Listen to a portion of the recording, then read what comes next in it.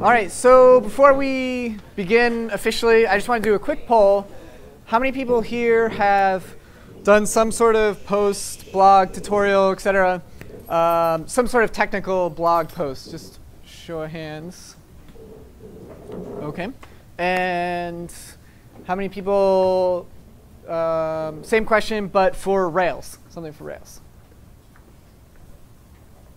Oh, wow. All right. I didn't hear the question, Dale. Can you go again? Oh, question was, how many people wrote some blog post or tutorial or how-to on something technical?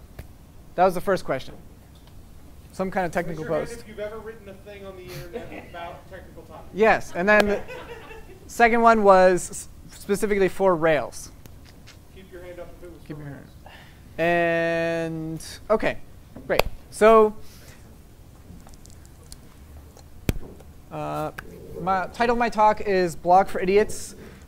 Please, so this is kind of a request and a little bit about me and where I'm coming from. So I'm kind of a newbie. A year ago, I didn't really know how to do any kind of programming. I have a math background. I was a high school math teacher. And so I have some experience learning things and how to teach things. And so this is a short presentation, a couple ideas on how to make your post a little bit more accessible, a little bit easier for someone who has no experience or very little experience to be able to understand what you're saying. OK, so first section, provide some context to the code. And the first thing would be adding your version of Rails and your version of Ruby. And most of these tips came from running into a post and not getting this information. So I would think a lot of people do this, but some people don't. And it just provides some context. One thing is, if you don't have a date for your post, then if you provide the version of Rails, then I know a little bit more when this is coming from. And it might help me figure out if your solution might be out of date or no longer applicable.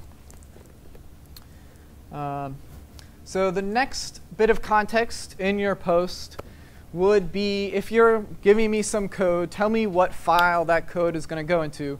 So it might go into the controller, it might go into the model, but just let me know what file you put that into. And again, some people did this, some people did not. One thing I wanted to say about this is that there might be some choice about what file it goes into. So maybe this is something you could add to the model, or maybe it's something you could add as a helper method. And so if there's a choice there, then you can talk about what your choice would be, what you think is the best practice. And that's important for me as a newbie to learn. OK, and the other little snippet is, in your code, add line numbers. So this makes it a little bit easier for you to talk about the code you have. So if you want to talk about a particular method, you can just say this method on line 20, rather than trying to describe the method. It makes it a lot easier for me to see it. And this also adds some benefits when you're refactoring.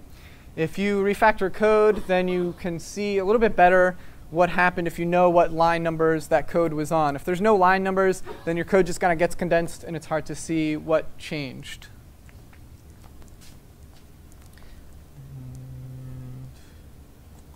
OK, so the other thing I just wanted to talk about is when you run into something that you think is obvious. So you should ask yourself, why is it obvious? The main point here is that as a poster, as a writer, you're some sort of expert on what you're writing about. And if it's obvious to you, then that's because you studied it, you're familiar with it, and there's some things you know, there's some processes, mental processes that you're making that make it obvious. And that mental process is what you should be sharing. That's what you want to tell me about. And so you can say this code should go in this file, and that's obvious because that's a best practice that people do.